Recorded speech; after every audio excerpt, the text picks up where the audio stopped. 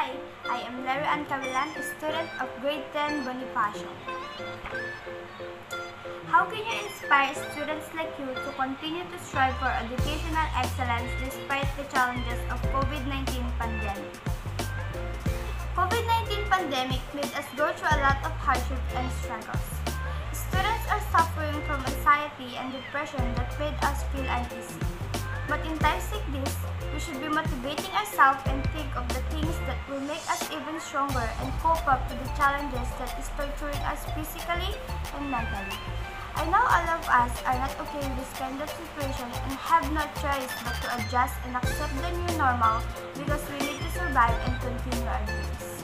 Sometimes the bad things that happens in our lives put us directly on the path to the best things that will ever happen to us.